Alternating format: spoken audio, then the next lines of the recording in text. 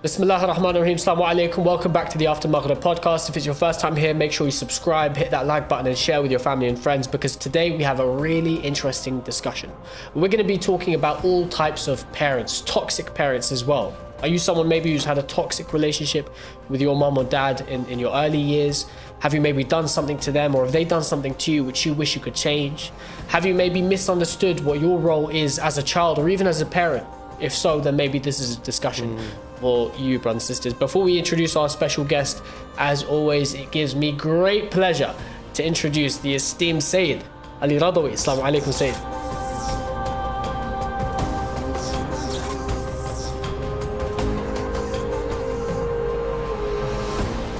Alaikum assalam wa rahmah. How you doing, bro? Alhamdulillah, how are you? Alhamdulillah. Freezing.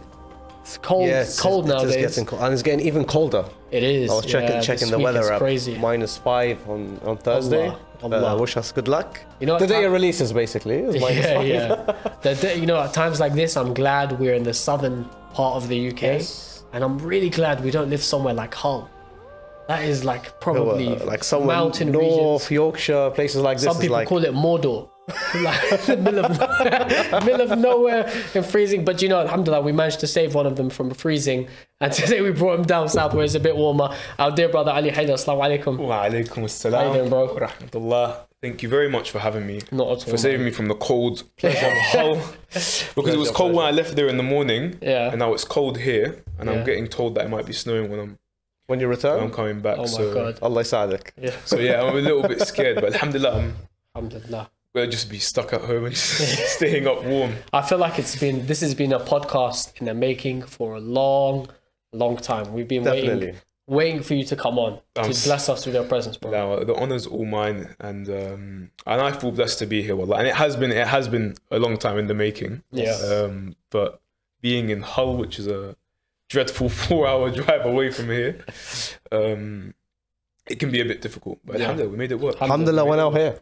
That's the main thing, and yeah. inshallah, you know, I'm really looking forward to today's conversation. Number one, because we have Ali Haider, and whenever I remember Ali Haider, I remember Ali Haider ya karrar, Ali Haider. So that's like automatically you're number one. Yeah, but mainly it's because of the topic we're discussing, parents and everything, and it's something we all relate to, because alhamdulillah, we all have parents. Alhamdulillah. But we need to dig deep and understand what are parents. This is something I want to learn and inshallah benefit from, especially you. You as well, Ahmed, of course. No. Because Ali Haider today is like... We have a special guest. But I'm sure many of us know you, of course. You are top 3 finalists in last year's Shia Boys. And you inspired us all, and you know, we had a great time learning from you. But for those who don't know you, and maybe want to get to know you a bit better, we're going to ask you something, okay? We're going to ask you to rank. We have a new thing now where we rank topics, okay? Hello. So I'm going to give you 5 types of breakfast, okay? 5 articles or like things within your breakfast. Okay. And before I read out the next one, you have to place it in a ranking. Oh, no, okay. So they're blind rankings, basically. Okay. Yeah, cool. All right. Say, do you want to do it? Okay. Father. No mind. Go first. So, the first one is pancakes. Pancakes. 1 being the best, 5 being the worst. Yeah, number 2. Ooh. Okay. Okay, if bagalla بالدهن there, it's number 1 right now. Well, let's find out. Okay. I'll do the second one as well, yeah? Waffles. Waffles? Yeah. 4. So pancakes 2, waffles 4. Yeah. Why don't you change one of them up? Chuck in an Arabic. Yeah, chuck in an Arabic one. You know معجنات. حسب المعجنات. What's in the معجنات? I prefer the jibin one, by the way. The cheese one. Yeah? Me too. Where would you rank it? If it's manaish, yeah, manaish. 1. 1, huh? 1. Yeah. 1. Okay, so manaish is 1. 1. Pancakes is 2. Waffles is 4. Okay. Yeah. It's 3 and 5 there. I'll do one more than you do the last one, yeah? Bagel dihin.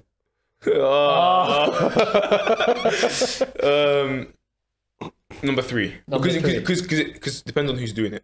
Okay. It can go south. I agree with that. It can go south. 100% agree. But I'm not going to rank it, because I've only had it in Karbala, and it was like done by really trustworthy. Swimming in cholesterol and diabetes, basically. Exactly. In the heat. Made by the khuddam. Exactly. Yeah. That's what makes it more delicious. Exactly.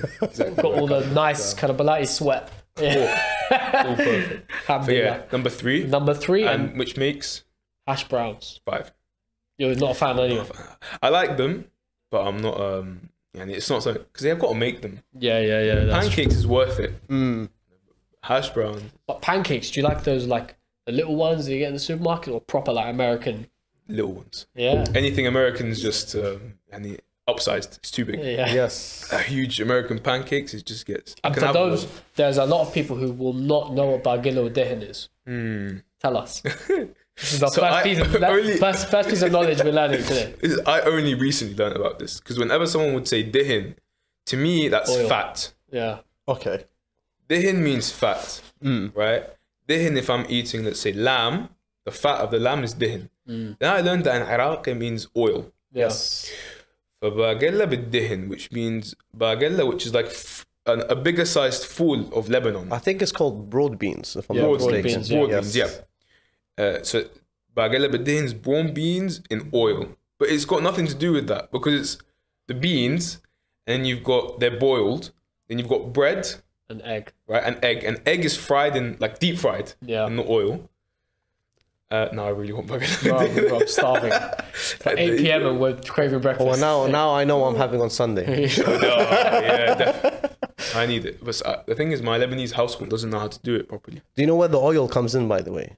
Yeah, some families take it to a next level. So they'll fry the oil, then they pour it on top. Ooh. Yani disaster. Said Mustafa knows what I'm referring to. Is you know every week lemon juice with it? Is that normal? Yeah, you squeeze lemon on top. Yeah, you'll have the onion with it. The onion. And I was told, yeah. I want to confirm this with Sayyid, if you don't mind. Is it custom to eat it with your hands?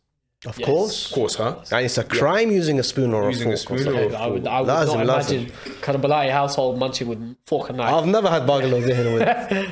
No, I've never had it with a spoon. Shout out to the one person that I do know who eats with a spoon.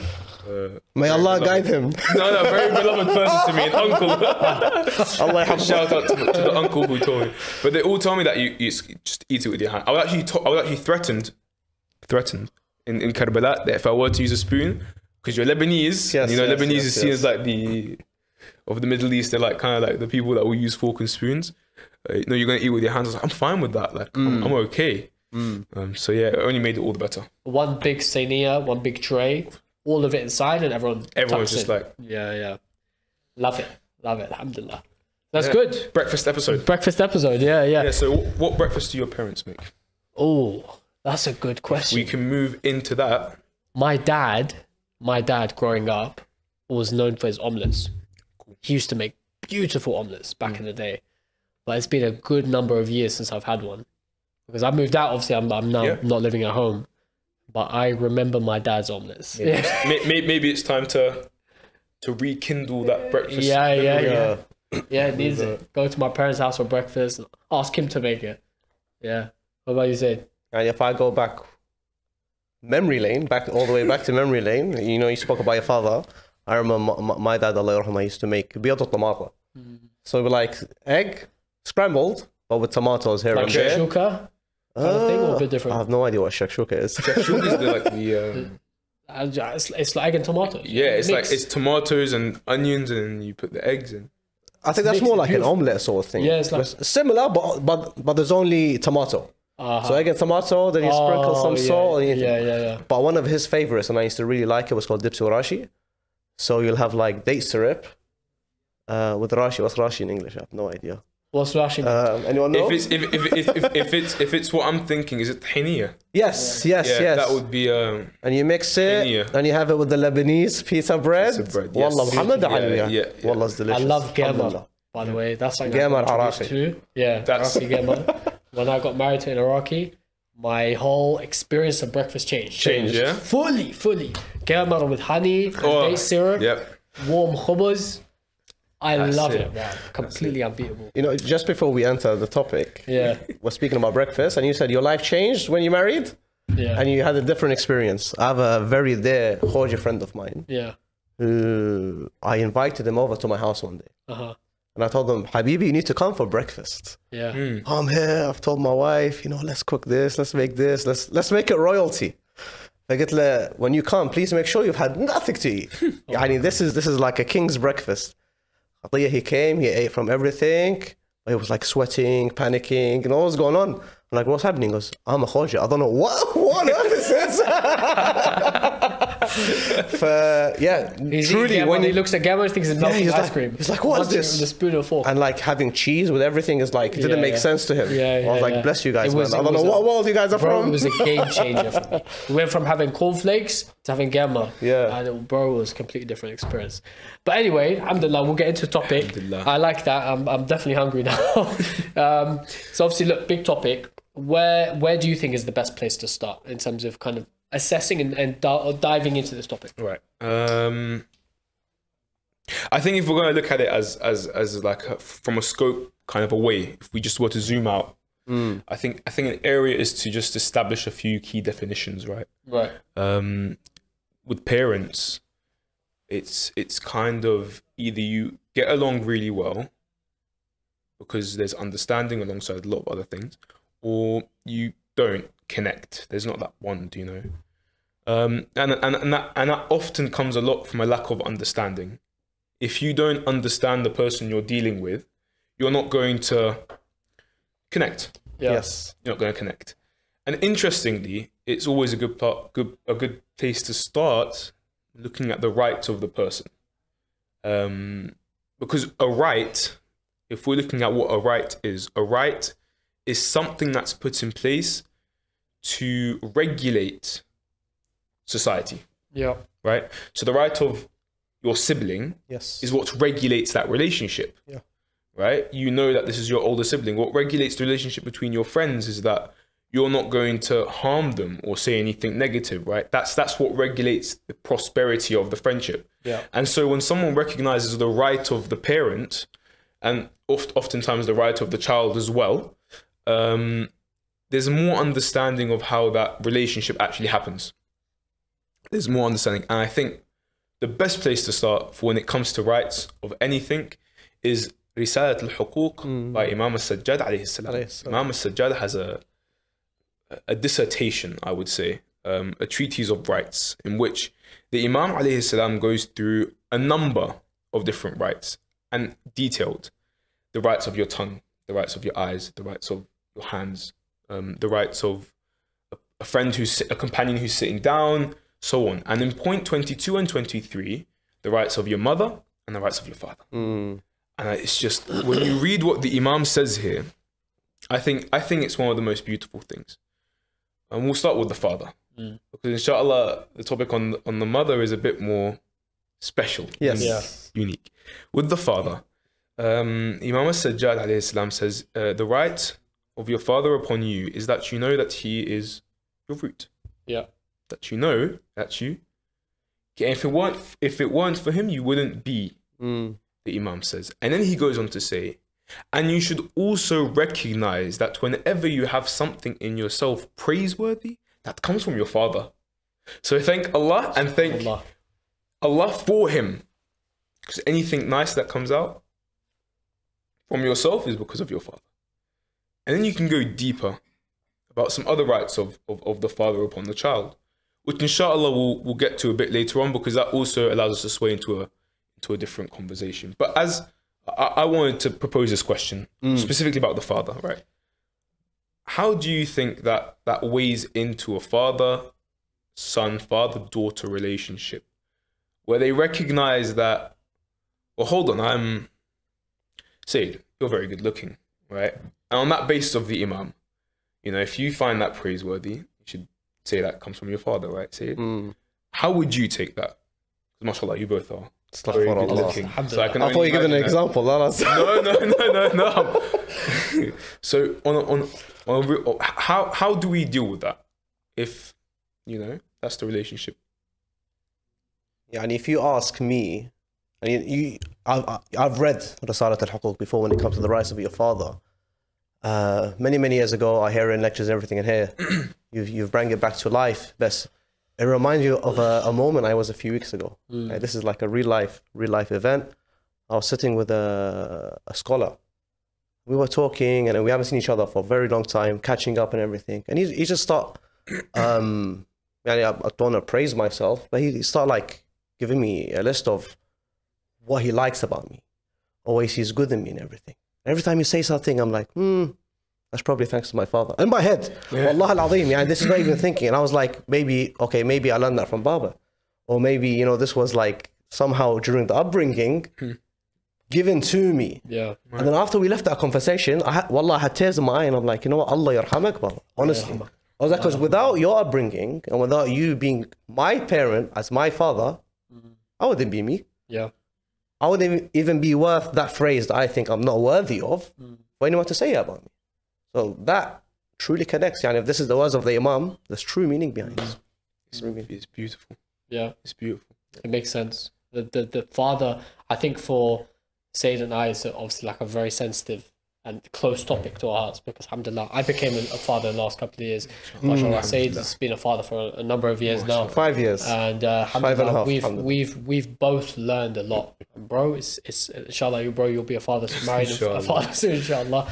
It's a very married first. Yeah, married first, hopefully, inshallah. Zawja salihah, inshallah. I always pray for this, inshallah. Noble wife, inshallah. Noble offspring. But no, bro, it's a touchy and a close topic to us, especially. And you know what? I think we learn about that relationship between a father and his son, specifically from a young age, all of us. Obviously, observing our own fathers. I remember when I was young, I mentioned this on the podcast before.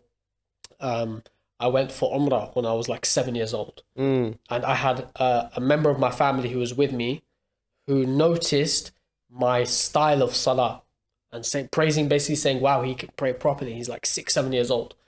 And he said, did he get that from his dad? Because I recognize that. And I remember, I was like a kid, I remember listening to it and feeling gassed, like so excited and so happy that, wow, someone's recognized how I'm praying. Thanks to my dad, alhamdulillah. But we even hear it in our majalis. We hear on a day-to-day, year-to-year basis. Every Muharram, for example, we hear about Ali al-Akbar, for example, alayhi salam, and we hear about Imam Sajjad and Imam Hussein. You know, when they say Ali al-Akbar, alayhi salam, was the most in resemblance to Rasulullah Muhammad sallallahu alayhi wa sallam. How? He never met him. He was born after the time of the death of the Holy Prophet Muhammad. It was because he spent so much quality time with his father, Imam Hussein alayhi salam, that Imam Hussein passed on the values of Rasulullah Muhammad to his children. And like, you know, I want to make this point like really abundantly clear, firstly to myself and then to, inshallah, anyone else at home. To me second. Yeah, no, not at all, bro. But, you know, spending quality time with your parents or with your children is more important than you think. In fact, spending quality time is not the same as spending time in close proximity. I mean, me, myself, for example, there's days I get home literally after Maghrib. Like, it's nighttime, I'm tired, I want to eat, rest and sleep. Yeah. You know, my kids are at home. I can spend time in proximity to them, but doesn't mean I'm spending quality time. Right. Yeah. So, and that's where I think we pick up that relationship with our parents, and inshallah, as we go on with our kids as well. But yeah, the father is, I think all of us have a very unique place for our dads in our hearts. Some more complex than others, of course. Not all fathers are present and as compassionate and as caring as they should be. Rasulullah Muhammad tells us, sallallahu alayhi wa sallam, how many times in the hadith do we hear about, as a father, he goes, your responsibility is first to the women and the children of your house. You know, so like that's a lesson for us, because we as men, we can run our houses with iron fists. Yep. Yeah. We want to, but you know, we shouldn't be like that. Definitely. I think every son and daughter as well, but I think it's very relatable to the son. Looks up to their dad as a hero. Yeah, that's Baba. They, you know, in most households, that father figure is that person where you run to when you are in trouble. Baba, I had an argument, or Baba, I'm scared. You know. Or I did something wrong. Wrong, 100%. You know? And you're like, Baba, before anyone else finds out, bail me out. Yeah. What do I do? You go to him and you look for wisdom. You know, Dad, you've lived, you have experience. How do I deal with this? And as you grow older, you only find that connection to grow old. And that's why you'll see a lot of narrations, interesting also to how we as children should know, and this is why we have the Ahlulbayt alayhim assalam, teach about every aspect of life. The Imams alayhim assalam, and in a number of narrations, the Ahlulbayt, they give you different time periods to deal with your children, right? Now, I don't have a child yet, so I don't really know that first-hand experience. But I remember my father told me this was like when I was young. when actually I had done something wrong, and he told me that the reason I'm dealing with you in this way is because, look, there's a narration that says 7 years, 7 years, 7 years. Yeah. Right? The 777. Yeah. And when we read the 777, right, 7 years let them play, 7 years, teach them, kind of be a bit firmer, and then 7 years befriend them, right? It's up until the age of 21. So I'm still in that befriending stage of my dad. And honestly, Dad, when you're watching this, he'll know how the past 7 years truly, to me, when I look back in hindsight, and I know this is going to be, inshallah, like something that goes on for the future, there's that friendship really has been built because those 7 previous years were installed. Yeah. So because I had that recognition, when it came to if I had done something wrong, my dad would kind of say, I'm going to deal with you in this way now. Just know you're going to thank me for it one day. And truly, it's because I knew that I could have taken it 2 ways. I could have taken it, my dad's just not dealing with me in a nice way.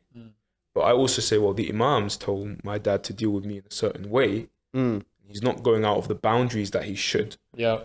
I'm thankful, Dad. There's hikmah in that. Yeah, of course. And that's why we see is like the dynamic which we'll inshallah get to about how children react to their parents is something that's really, really vital. But if you don't mind, I wanted to ask a very special topic to everyone. Moms. Mothers. Something that is arguably one of the most heart-touching relationship a person can think of is their relationship with their mom. 100%. I was reading a scientific study because I had trouble sleeping. And I couldn't fall asleep until I would tap on my pillow. And then I said, okay, my mum used to tap my back when I was young to fall asleep. But I was like, okay, there's got to be some correlation here. Let me go do some reading. And I did. And psychologists say that the reason that this happens is because it resembles the heartbeat the infant would hear when the mother was pregnant. Yeah, subhanallah. So when you'd hear that heartbeat and you'd sleep in the womb, you have taken that upon your whole life as something that resembles safeness or safety and warmth. Yeah. So the only time I would feel safe, for example, when I'd fall asleep was when I hear the taps. And honestly, like, there's a narration that says that's attributed to Rasulullah Muhammad sallallahu alayhi wa alayhi, as narrated by Imam as-Sadiq alayhi salam. He says that Rasulullah said in this narration, someone came to him and asked, who should I satisfy? Who should I be kind with? And then Rasulullah says, your mother. He says, then who? And then he's like, your mother. Then who? Then your mother. And he's like, then who? Then like your father. And your father. So it's your mother, ummak, thumma ummak, thumma ummak, thumma abak. So it's your mum, then your dad. Doesn't put the dad in any lower status. Yeah. It just puts the mum in a really it's showing the status of the mother. Yeah. You know, he's emphasizing 3 times. You've got to. You've got to. And then when you read the Risalat al-Huquq, it's so much insight into why. Yeah. Imam al-Sajjad, this is point 22 of Risalat al-Huquq. He'll say that the right upon your mother, the right of your mother upon you is that you know that she held you when she was pregnant with you, and that she would feed you from the fruit of the heart, which no one feeds, right? Yeah. And then she protected you with all her organs. Protected you with all her organs. Yeah. And that she was willing to be hungry if you ate, and thirsty if you for you to drink. Keep you safe from the warmth and the cold. She would be in the sun for you to be in the shade. The Imam is listing these out amongst other things. And then he goes on to say, she would, if I can just make sure of what the Imam says, he says, and she would give up her sleep for you to sleep. Then the Imam says, the only way you can show your gratitude to your mum is through the aid of Allah and tawfiq from Allah. That's the only way you can show your gratitude to your mum. Because showing your gratitude to your mum, and really when you look at the whole grand scheme of motherhood with the child and the infant, you know, how much when you are sick, your mum is by your side. Yes. You know, when you're sad, your mum's by your side. Dads do that as well. But there's that bond. We cannot do it to the same degree. There's that bond. There's that feeling. My mum always says to me, I know what you're thinking, I know what you're feeling. And I'm like, don't do this, mum. How? Because there's that really special bond. And I look back and I think... It's like a sixth sense. It is. That the mums have, honestly. It is. Yeah. It is.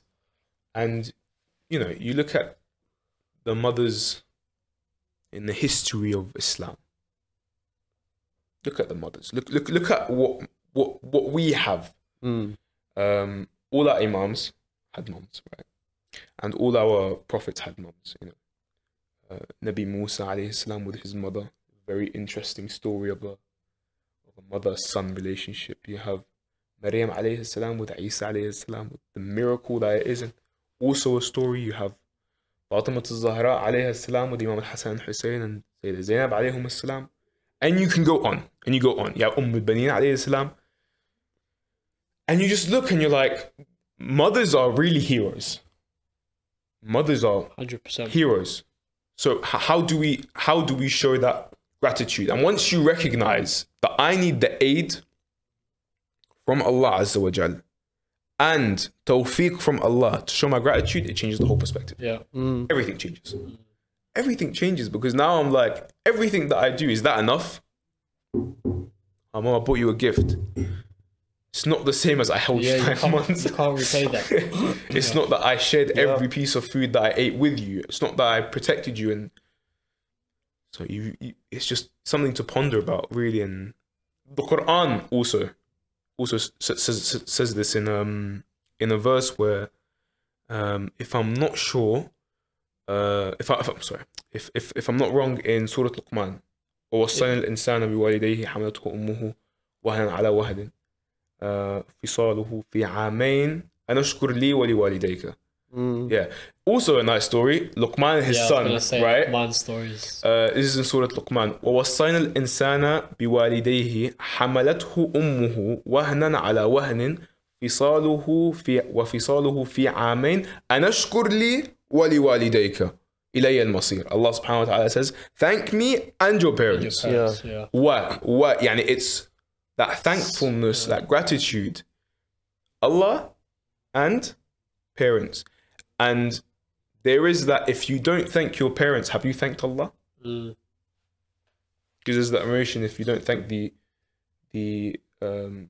person, have you thanked the owner? So you look at it and you just look at the Holy Quran and you're like, mothers, the fact that there's that miracle of holding the baby, that whole situation in itself is just a really holy, spiritual, heart. I can't find the right word. I'm struggling to find the right word. It's unique. Unique. No other relationship in any family dynamic or community dynamic or whoever you have a relationship with, nothing comes like the son and the daughter with the mother. That's why we say because they took care of us when we were a young age, specifically the mother. I think a lot of us it really hits home when, inshallah, you become a father and you see your wife go through all of that pain. And trust me, as a husband or as a dad in that situation, you witness it from the outside. Yeah, you know, and not just that, sisters, you remember your mother. That's what I'm saying, bro. It makes you think of a whole new dynamic. I remember when I first had my first child, I said to my mother, I was like, "Did you really do that for me, and not just for me, for all of my siblings?" Allah, you know, and then of course you have the mothers who go through so much for their children to live a good life. You have, unfortunately some children who have disabilities or kids who are born in difficult situations. There are mothers right now, we talk about in Gaza and Palestine, the lack of support, maternity support there. Like there are mothers who are going to the ends of the earth to make sure that they can deliver their baby well and then raise them, raise them with safety and sanctity. Like you said, that's such an important point. It's a very, very important point. But I'm going to be really honest with you, if you don't mind me kind of taking on a slight tangent. Yeah. In the West society we live in, if I'm really frank, I feel like there are there are two types of people. There are those who value their parents and recognize the status of the parents, and parents who recognize the importance of raising a child well, because they are very symbiotic. They go completely hand in hand in that sense. And then, of course, you have a lot of youth, and sometimes not just youth, even adults who don't value their parents. The devaluation of parents, maybe in Western society now, is as bad as it has been. And that might be a result of so many different factors. It could be like the social media and children now, teenagers, young adults who are just who are lacking a pure and wholesome relationship with their family, particularly their parents. It could be bad influence and bad company, and witnessing your friends talk back to their parents, or lying to their parents to get out of being in trouble or whatever. And those kind of challenges are still faced. I'm sure many of us, myself especially, there were times in my youth where I would feel guilty for doing something. Or or now I'd feel guilty, but at the time I'd do something because I wanted something for my own benefit. I'd get away with it by maybe like not telling the full truth or doing something secretly or whatever. Okay, we're young, 10, 12, 13, whatever it is. But maybe society has taken us on a bit of a different direction. And I feel like a lot of youth now have conflicted relationships with their parents. I recognize that my mother and my father are important. I still love them the most in the world. But the love I have for them maybe isn't what it should be. And that might be a result of my parents not respecting me, or I feel disrespected, or it might just be because I don't see the respect I should have for my parents. Do you see what I mean? So yeah, it's a difficult one.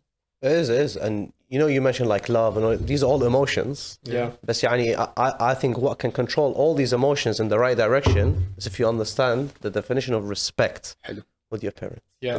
Because for us, as Muslims, we sort of understand and value the relationship we need to have with our parents. And if you don't, inshallah, it's an opportunity for you to understand. But you can be non-Muslim, you can be Christian, you can be Jewish, you don't even need to believe in a God. You sort of know on the foundational level what your mother is to you, or what your father is to you. But Islam goes further, because Islam tells you exactly how to speak with them, how to treat them, how to look after them, how to be thankful to them, how to be grateful with them. There's like an entire encyclopedia just for you and your parents. That's true. It doesn't just say, sorry to interrupt you, but like, correct me if I'm wrong, it doesn't just say love and respect your parents. It like tells Western, you how to. Like Western society is love your parents by buying her a perfume. But Islam, it's material gratitude. It's material, but Islam, no, it comes from the heart, and it truly means it. And you mentioned very beautifully early on a verse from the Quran. It reminds me of another verse where you said, where they put being thankful is this hand in hand with being thankful to your parents. There's another verse in Surah An-Nisa where Allah subhanahu wa ta'ala, he goes, and believe in Allah, and associate no one with him, and be kind to your parents. وَبِالْوَالِدَيْنِ إِحْسَانًا. So Allah subhanahu wa ta'ala is saying basically, believe in the Lord, make sure there's no shirk, full tawheed. Straight after that, and be good to your parents. All three side by side. You know what's interesting? It wasn't mentioned one time. Many times, huh? Surah Al-Isra. وَقَضَى رَبُّكَ أَلَّا تَعْبُدُوا إِلَّا إِيَّاهُ وَبِالْوَالِدَيْنِ إِحْسَانًا. Wow. And there's hikmah when Allah subhanahu wa ta'ala, shirk, ihsana, birr al-walidain, right? And then it's exactly what you were saying, right? So we have birr on one side, and we have uquq on the other side, right? You got the two polar opposites, right? One is you should do, because Allah has said وَبِالْوَالِدَيْنِ إِحْسَانًا. So you've got to. Goodness, kindness, it's goodness. Bir, how can you describe? So bir would be goodness with your parents. It would also be there's a specific word. Goodness with your parents. Filial piety. Filial piety is actually another term for bir al-walidain. It actually comes from ancient Chinese scripture. Confucius was a philosopher who lived back then and came up with filial piety, which basically is the idea of birr al-walidain, which comes from Rasulullah Muhammad sallallahu alayhi wa sallam and Ahlulbayt, and of course the message of that started from Adam and goes on. Birr al-walidain, right? That which is filial piety or goodness or kindness with your parents. That's on one side. And you've got the opposite. So anything that's not birr could be uquq. And I had the conversation with my dad. And we were talking about this. The full scenario is, if we're gonna be frank, the full scenario was Baba said, spill the beans. Baba said, not the Baganodan ones. Baba says, the broad beans. Habibi Allawi, can you please actually we'd say Alloush, because Allawi is Iraqi, Alloush would be Lebanese. But I'm just so accustomed to Iraqi now, I don't say Alloush, I say Allawi. So he said, Baba Habibi, can you please take the rubbish out? I said, I'll do it, Baba. What if I don't? I had this side. I was like, let's have a conversation about this. Now I want to know. Because is that, am I, because birr al-walidain, and if you go into birr, what's beautiful about the Quran, if we get just the Quran, this is without going to the narrations of the Ahlulbayt alayhim salam. The Quran in the verse, وَقَضَى رَبُّكَ, Allah has decreed that you worship no one but Him and بِالْوَالِدَيْنِ إِحْسَانًا, and goodness with your parents. Then He goes on to say, وَلَا تَقُلْ لَهُمَا أُفْ. And so Allah has set the standards here. Anything more than uff, red zone. Red line. Wow. Red zone. Ahmar, Uff. What uff shunu? Baba's like, Ali hichi. Uff. Yeah. I haven't answered back. I haven't done any. That's just uff. Right? And there's only a small number of letters. Yani imagine different words people use and... That is, I can't do that. Imagine, I can't do that. And there's a narration that even a negative look, which we'll get to inshallah in a bit. But there's the same polar opposite as well, because birr al-walidain, there's a narration that says by the Ahlulbayt, attributed, that says, I think it's Rasulullah sallallahu alayhi wa alayhi, who says that smiling to your parents out of love is a form of worship. Yeah. Do you get what I'm saying? Yeah. Also, that's just smiling, or that's looking, looking at your parents. Right. That's looking. By the same logic, you could say in the opposite. Right. For what is, there's two sides. So I said, Baba, okay. And I come and I say, I don't want to do this. Badin. It was just a conversation. It's not that I wasn't like, because me and my dad, alhamdulillah, very good friends. Open, yeah. So we'll chat. I was like, okay, so what if I don't? And we're like, oh, cool, because that is it not? Is it not? So we went and we were listening and we were reading and we were doing. I remember. So you both collectively went to research this? Yeah, we went to go see. That's amazing. We went to go see because we let it go. We'd listen to something, be like, look at this video. Yeah. I'd be like, oh, no worries. So I'd go. And I went and I was listening to one of the scholars speak about it. And he's like, uquq, in definition, and he gave it in Arabic, but we can translate it, is a situation or an action done that could harm the parent. Intention, not intention, physically, not physically. هذا عقوق. Then I answer back to my parent, I've disrespected my parent there. Baba, why are you getting involved? I've broken that right. But the scholar says that you don't necessarily, if the father doesn't have the right to force you to take this decision. But then the son needs to also abide by what the parent says. Dilemma. Real dilemma. And this was interesting because in law, if you go to transnational and UK commercial law, or you go to maybe law of business organizations, not as much criminal law of evidence, you'll often see a lot of the time something called a duty. Okay. So the police has a duty. The police or the prosecution in criminal law, the prosecution has a duty to share all relevant evidence with the defense. Yeah. Either duty, you need to. If it undermines the prosecution's case, you need to give it in. And there's conditions where they could breach that duty. Then, if they do this, say they didn't find it relevant, I mean, it might not be a breach of duty. Yeah. If they don't need to practice it. Yeah. For كل واحد has his duty. the parents have their duty. That if I want to go here and my dad's like, no, sit here, I have a duty to say, Baba, because you're my dad, I'm going to listen to you.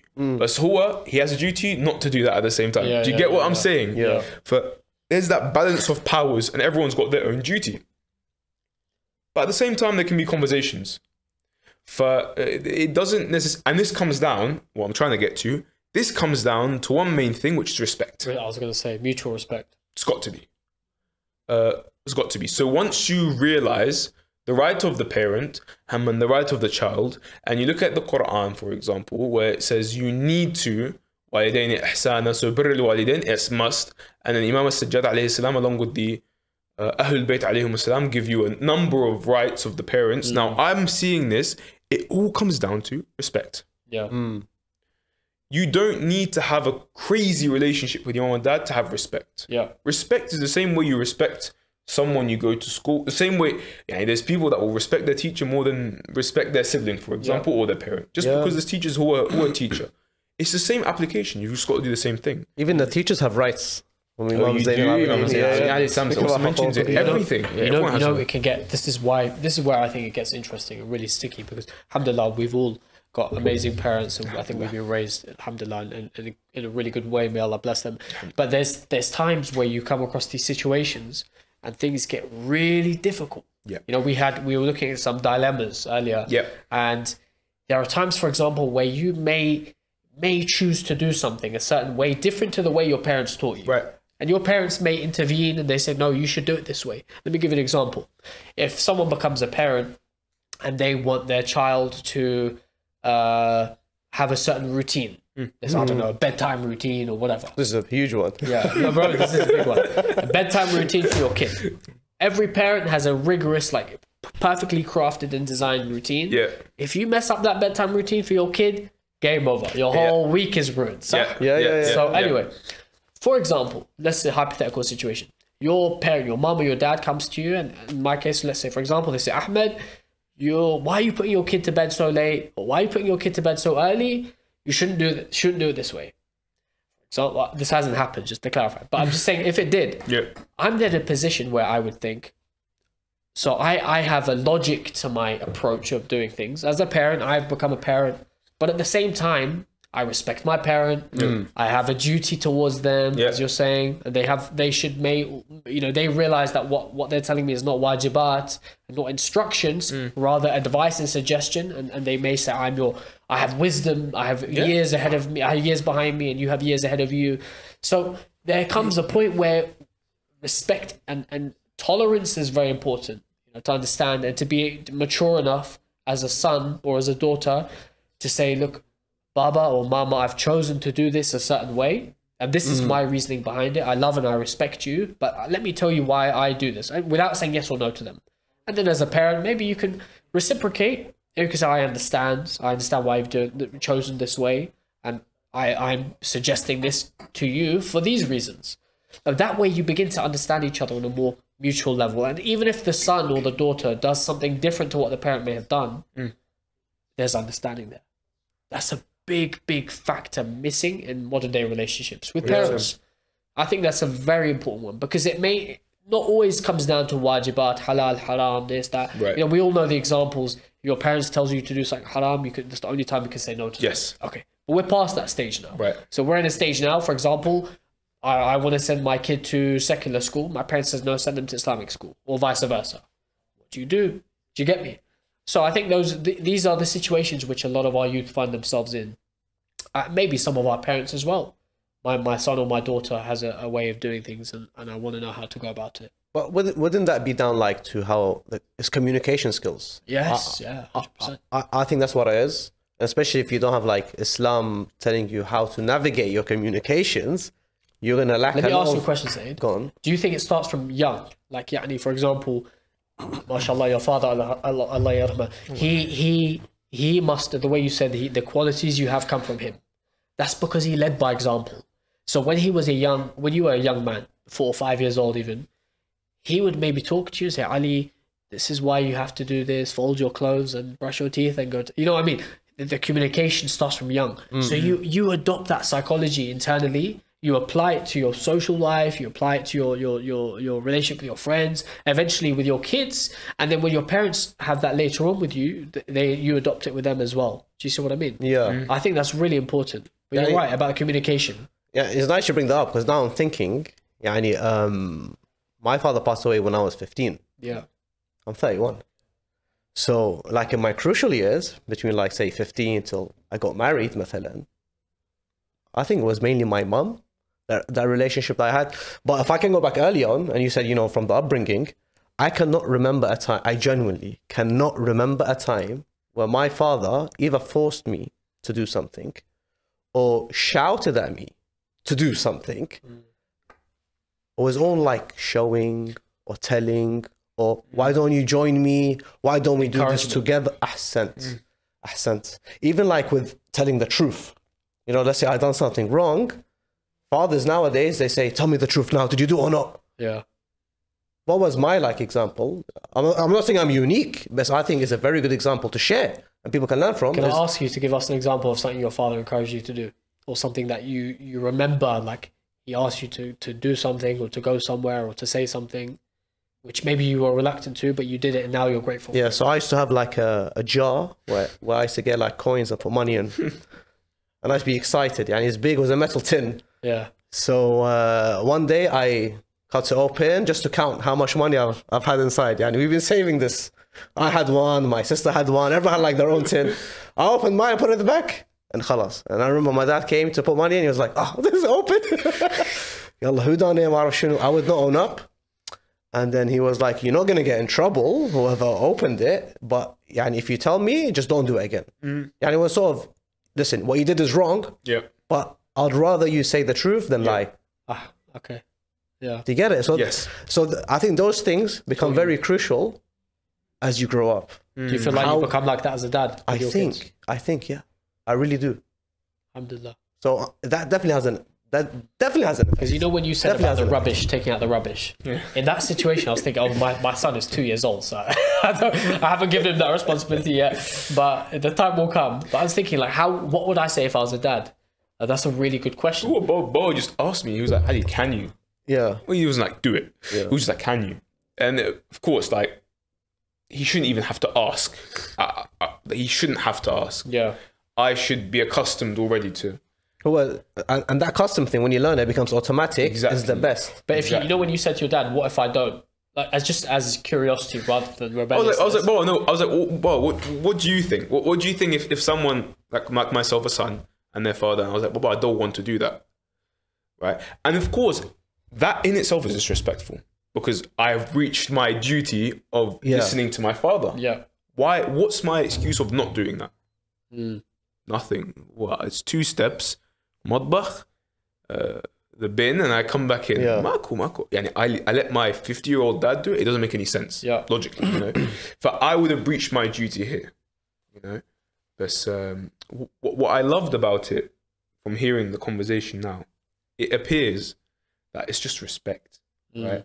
And I think that respect needs to come from both sides. Yeah. Right?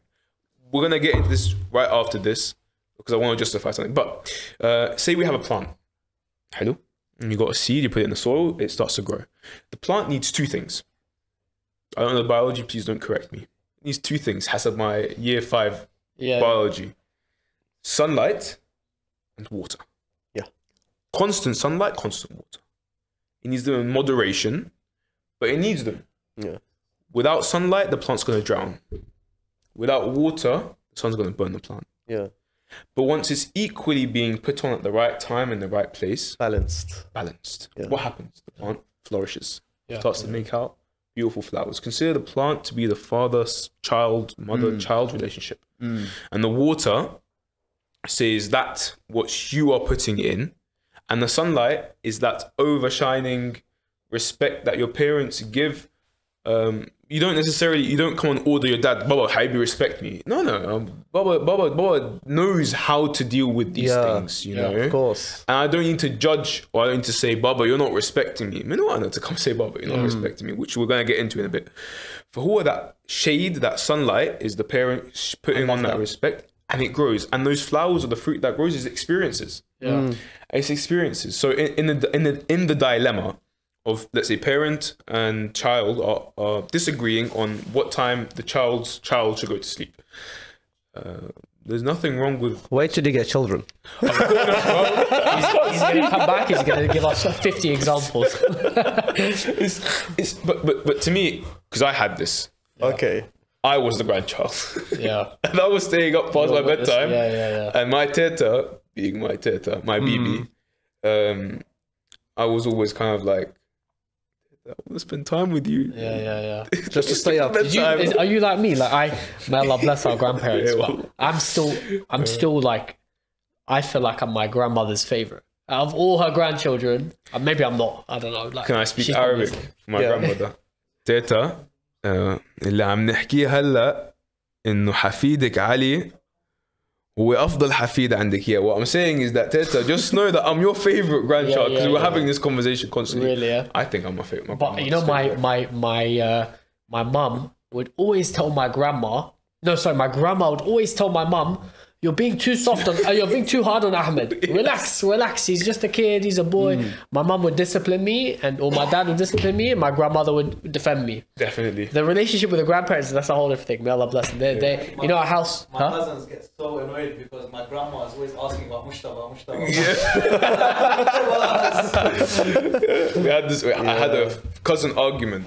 Like, who's the favorite here? Trying to, because like our grandmother plays a big role in the family. Yeah, may Allah bless her. May Allah bless her. She's so loving, bless her, and she always has our backs. Always, you know. But everyone's always trying to point out, like, I'm the favorite. She's asking about me more than you, so we'll text and we'll say. But yeah, definitely, I think I was in that, and I would see and I would think they would deal with it really nicely. But it wasn't. It wasn't a disagreement. But in the scenario that it is a disagreement, what's beautiful is. What's wrong with having a respectful dialogue? Yes. You know, it doesn't need to be argumentative. Can I ask you? So you know, like, sorry, say it, follow. No. I was gonna say, like, you know, when you, to the brother. You know, the point of what would I do if I said no to my parent? Yeah. Okay. And what would the parent do, for example, in that situation? If a parent, for example, Ali, take the bins out. No, Dad, I don't want to. I know we keep coming back to this, and I know you took the bins out. I know you took the bins out. He's raised you well, mashallah. But I'm saying, if in the case someone didn't do that, if the dad in that situation shouts at his son, you know, God forbid, raises his hand at him, you know, which is haram, full stop, or maybe even says, "It's fine, I'll do it later myself." If you're on either extreme, then your son in that situation is not going to take you seriously. He's either going to think he's an oppressor or he's a pushover. Do you see what I mean? Yeah. Now, a son, and this is my humble opinion, at the age of 15, 16 years old, if a son is doing that, psychologically he's thinking, I'm saying no to my dad or my mum because I believe that I can get away with it, right? Psychologically, in the back of your mind, you think I'll get away with it subconsciously. That might be because of years of prior experiences at the age of 5, 7, 10 years old. You've been able to get away with it, which is why the hadith on the 777 is so important and to be implemented in the right way. If I'm not mistaken, Hajj Hasnain Rajab Ali had a really good lecture on it last Muharram. And like, obviously we grew up hearing this hadith dissected, but he smashed it out of the park when he talked about it. But it then brings back the thought, well, as a parent, your job starts from the day the child is born. Do you know what I mean? Not from, you know, when they're old enough to talk and when they're old enough, when they start going to school. No, because they learn from experiences, and the way they treat you later, there will be a result on how you've treated them in their earlier years. Yeah, Do definitely. you know what I mean? Yeah. SubhanAllah, I think what goes around comes around. You know, I was listening to Jawad Qazwini. He talked about the role of a father with his children. If he's got multiple children, he said, if you as a father, if your children, this is about your siblings, granted, not your father and child, but if your children respect each other and have love for each other, you have done your job as a father and you'll go to Jannah. You know, but if you're someone, you do your siyam, you do your salah, you pay your khums, you go hajj, but your kids don't love or respect each other, or they don't love or respect you, you failed as a father. And that blew my mind. I was like, subhanAllah, as a father, your job is to set the example, to be the role model. You're the leader of the house, and you should be setting the standard of love and responsibility, and your kids will learn from that, you know?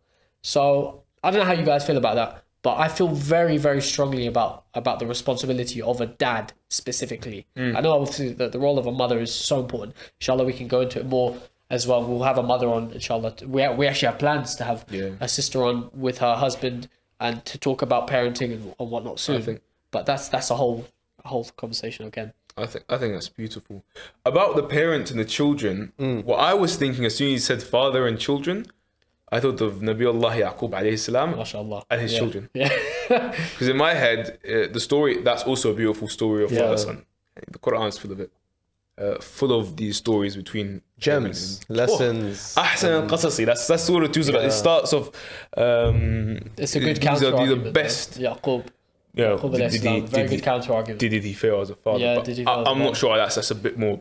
And to be honest, there's many examples of from the first human being on earth, Nabi Adam. Yeah, that's true. From the first, it's a good counter argument. But I think is it a more generic point that your role definitely. As a father is to keep the harmony, keep the peace, and to be the one, the protector, the one who overwatches, like a lighthouse. Yes. You steer the ship. Your home. You steer the ship.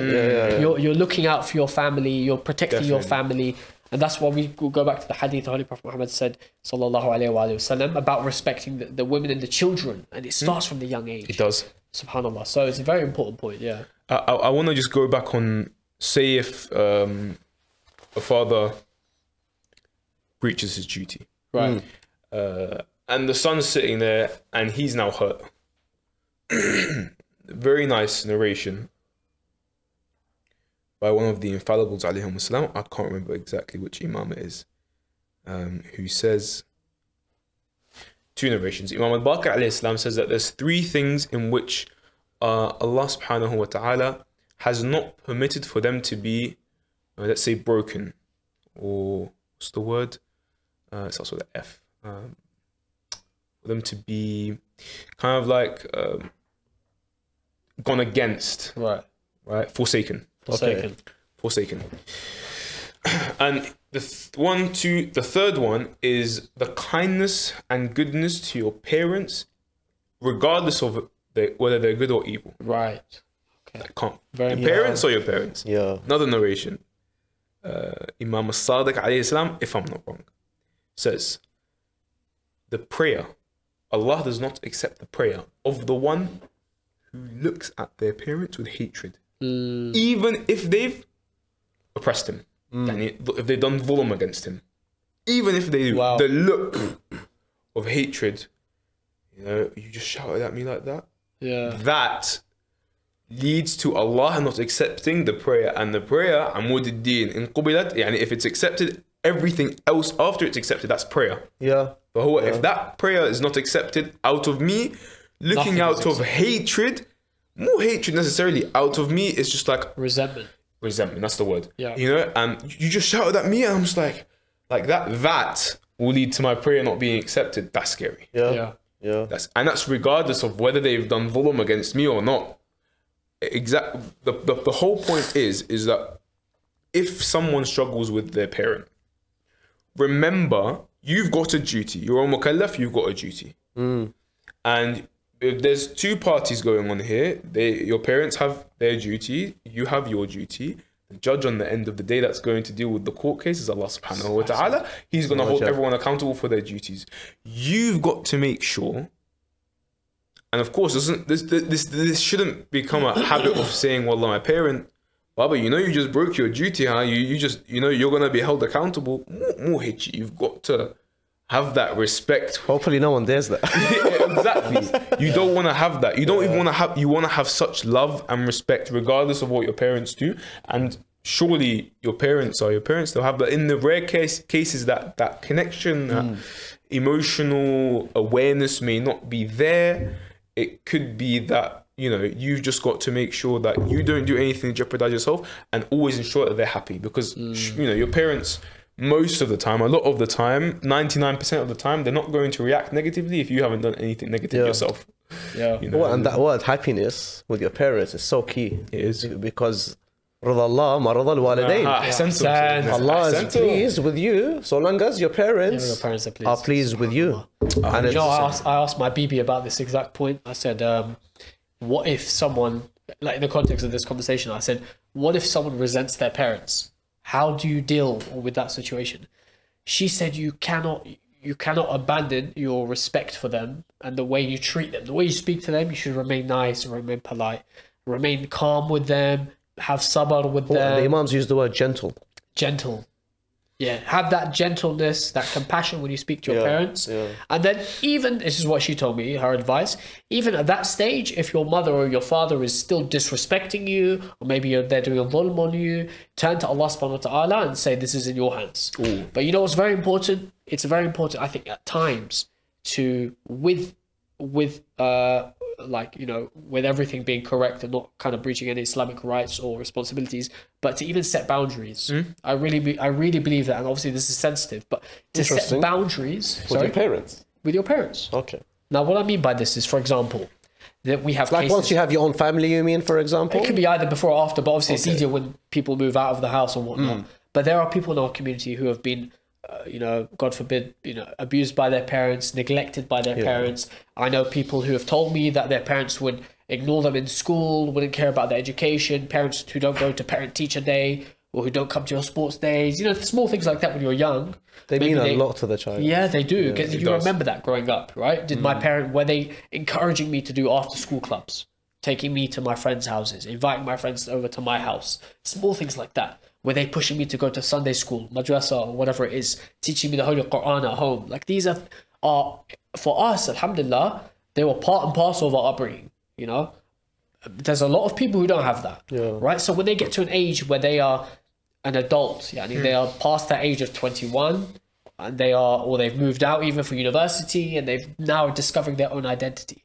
They think, how much of that do I want to inherit and pass on to my children? They may even think, how much of a relationship do I want to keep with my parents? You must keep a relationship with your parents, but the relationship you keep with your parents should be on the basis of how much they'll bring you towards Allah subhanahu wa ta'ala. Because if they are parents who are distancing you from Allah subhanahu wa ta'ala, that's core. That's the core principle of a parent and child relationship, is that this is a relationship which is guided by Allah subhanahu wa ta'ala and created by Allah subhanahu wa ta'ala. And ultimately a parent has to understand that, and a child has to as well. So when I say boundaries, what I mean is for example, do not allow yourself to be put into a situation where you may react with anger with your parents. For example, that's something. Self boundaries, on your own self. On yourself, definitely. Okay. For example, if you do something, it might provoke your parents. So it's like you have situational awareness as you're dealing with them. I have a friend. Cool. I know I'm going on, but I have a friend who is a revert. Okay, he was a Sikh brother. I met him in university. MashaAllah, he was like a amazing guy. He converted when we were in university. He became Shia. Okay. He used to tell me. He used to say, when I pray in front of my parents, it angers them. Like it causes anger within them, and then I get angry. So I lose my temper at my mother or dad or my father. So he would say, now I have to pray in privacy, or I pray away from them so I don't anger them. So he's put a boundary on himself so he doesn't provoke or instigate a further reaction from his mom or dad. I think that's very important, because not all of us have the perfect relationship, or even a healthy relationship. I think majority, alhamdulillah, do. It's really important to mention. But there are those who don't, and it's a difficult situation. Sometimes I've seen brothers, like I would not know their dad's name. I just know them, for example, as Abu Jasim. But there's been certain scenarios. I've been to like my friends' houses a very very long time ago, where the brother will call his dad by his name. I'm like, Allah, what? By his first name? Yeah. Oh my God. Yeah, for me that was so shocking. I felt like I was gonna have a panic attack, because you wouldn't dare do that to your teacher at school. You'll call them Mr. I don't know, with their surname, out of respect, for example. You do this to your own dad. And I used to see in humor, or they were genuinely Oh my God. And the dad responds. The relationship that they had is mashallah. But it goes to show, if dad can't have a good relationship with son, and son can't have a good relationship with dad, they will embarrass you in front of anyone. And for that, imagine your own son embarrassing you, being disrespectful to you, being rude to you in front of other people. Yeah. What's that gonna do to him? See, you just hit the nail on the head. A narration by Imam al-Rida alayhi salam, attributed to Imam al-Rida alayhi salam. I think in Bihar al-Anwar, if I'm not wrong.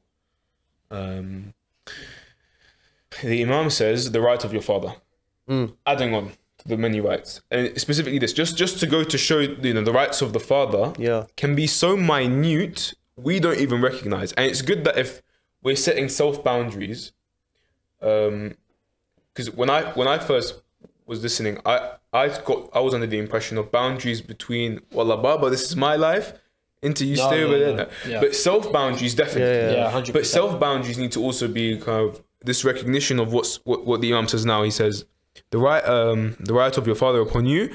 Goes on to say you don't call him by your first name. Oh, he says that. Don't call him by his first name. Really? I've never heard this. And then I don't even think this is Islamic. I thought this is like normal respect. SubhanAllah. Then the Imam says, walking in front of your dad. Yeah. Sitting down before your dad. Fathers, and bringing anything which can bring the people, something in regards to the eyes of the people. Something I'm not. It doesn't say the word eyes, but it's in regards to the people, and you doing something in representation of your dad. That's really basic. Yeah.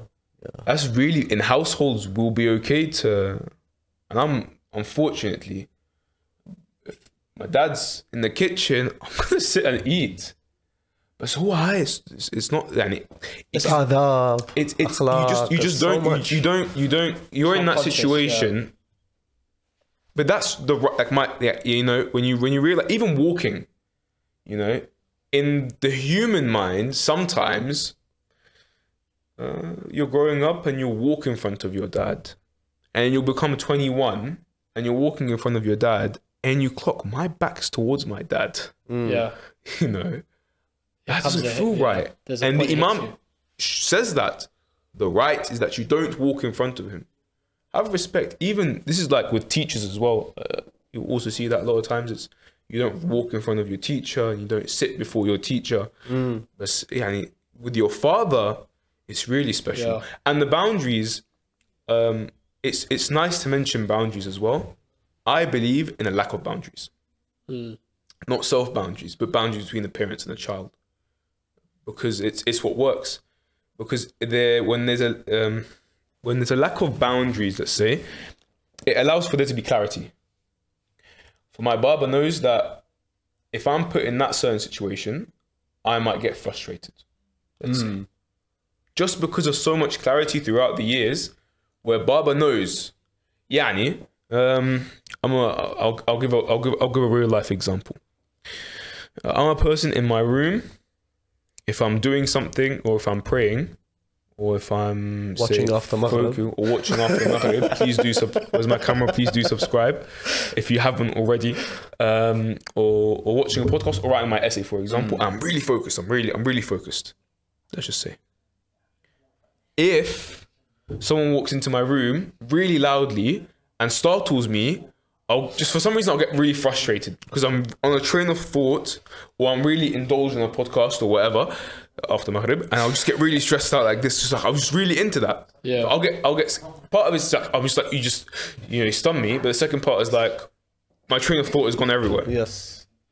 That situation, my dad knows that if my sibling who's younger than me were to come do this, I'll get a little bit like tensioned up. For he'll straight away just recognize it, and we'll deal with it an hour away. It's not that I'm gonna like start screaming. No. It's just I just get a bit frustrated. Same thing with it's like an understanding. Exactly. My Baba knows. So when that happens, my dad will look towards my sibling and will say, next time please not, for example. For he does it on my behalf. And with my mum, for example, she'll know certain things about me. My dad will know that, and this makes things a lot more easier in the future. It makes it a lot more easier in the future when it comes to, for the shabab, with marriage. When you're open with your mum and your dad, and you come at a young age. Mashallah, sorry to interrupt, but you got a good relationship with your parents, and you're lucky, and you're a good son. You've, mashallah, got good parents. But I'm talking about specific. When I say boundaries, I mean specifically those who don't, or specifically those who are abused by their parents.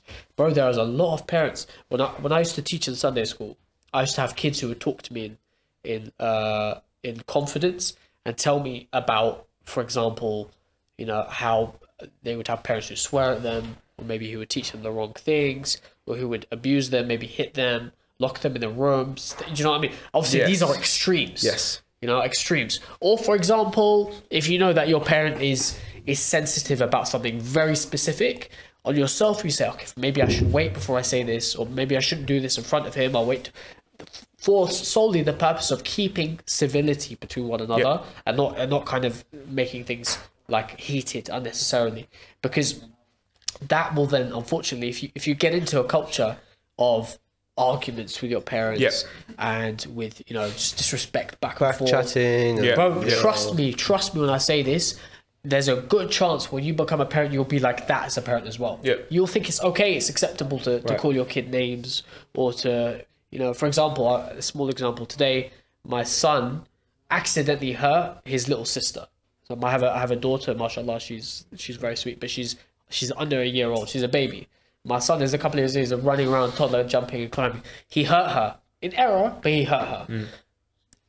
There's a moment inside me where I'm like really upset. So Ali seen me in the past when my son has hurt my daughter, like what it does to me, it stresses me out. You know, you've got a newborn baby, but at the time, you know, you've got to think like, what can I do as a dad to not overreact, to make him think, for him to know it's not okay to do that, but at the same time for him to realize that I don't overstep my own boundaries as a dad.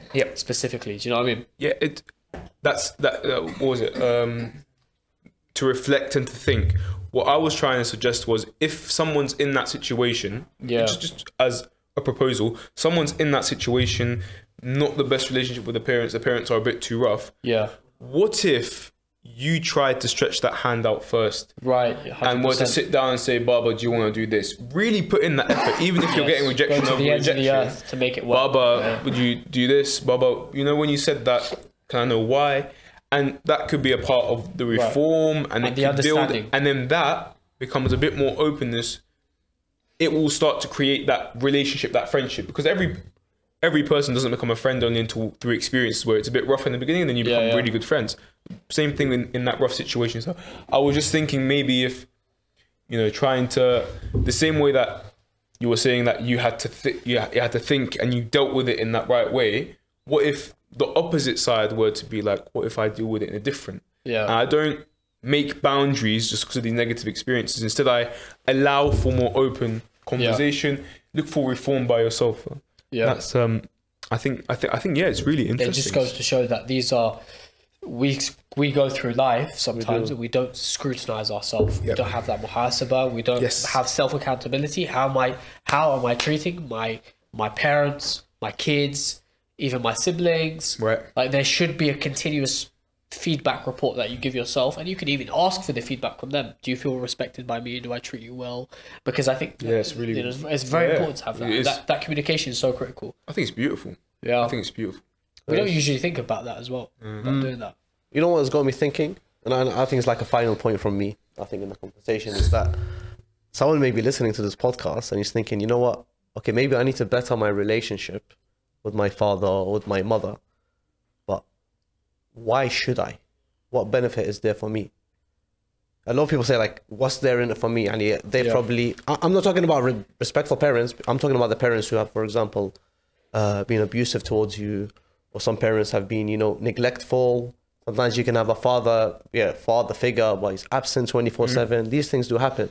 But I think it's important that, first of all, you build that relationship back with the respect. No one's telling you go above and beyond. But that most basic level thing that needs to exist. Because I genuinely believe it, and I've seen it, and I believe in it. And I won't say I promise you, but I can guarantee you that the respect you have with your parents guarantees your tawfiq.